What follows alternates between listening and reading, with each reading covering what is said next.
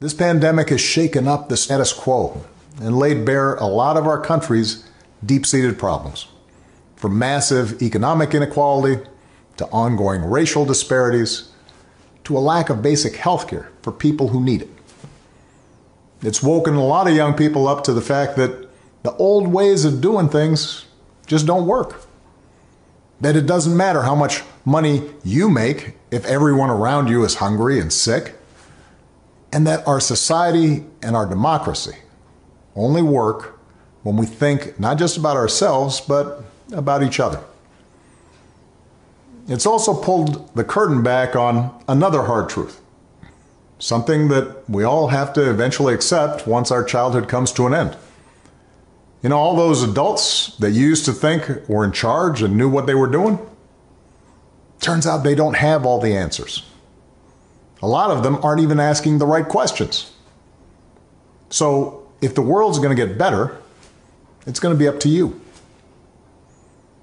That realization may be kind of intimidating, but I hope it's also inspiring. With all the challenges this country faces right now, nobody can tell you, no, you're too young to understand, or this is how it's always been done. Because with so much uncertainty, with everything suddenly up for grabs, this is your generation's world to shape. Since I'm one of the old guys, I won't tell you what to do with this power that rests in your hands, but I'll leave you with 3 quick pieces of advice. First, don't be afraid. America's gone through tough times before. Slavery, civil war, famine, disease, the Great Depression, and 9/11. And each time, we came out stronger. Usually because a new generation, young people like you, learned from past mistakes and figured out how to make things better. Second, do what you think is right. Doing what feels good, what's convenient, what's easy, that's how little kids think. Unfortunately, a lot of so-called grown-ups, including some with fancy titles and important jobs, still think that way, which is why things are so screwed up. I hope that instead you decide to ground yourself in values that last, like honesty, hard work, responsibility, fairness, generosity, respect for others. You won't get it right every time. You'll make mistakes, like we all do.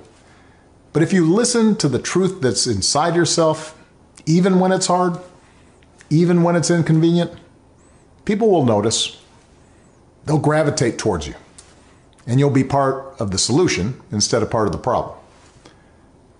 And finally, build a community. No one does big things by themselves. Right now, when people are scared, it's easy to be cynical and say, let me just look out for myself, or my family, or people who look or think or pray like me. But if we're going to get through these difficult times, if we're going to create a world where everybody has opportunity to find a job and afford college, if we're going to save the environment and defeat future pandemics, then we're going to have to do it together. So be alive to one another's struggles. Stand up for one another's rights. Leave behind all the old ways of thinking that divide us: sexism, racial prejudice, status, greed, and set the world on a different path.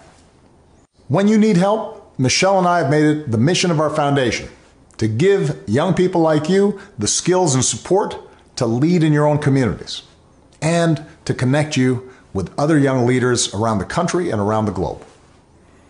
But the truth is, you don't need us to tell you what to do, because in so many ways, you've already started to lead. Congratulations, class of 2020. Keep making us proud.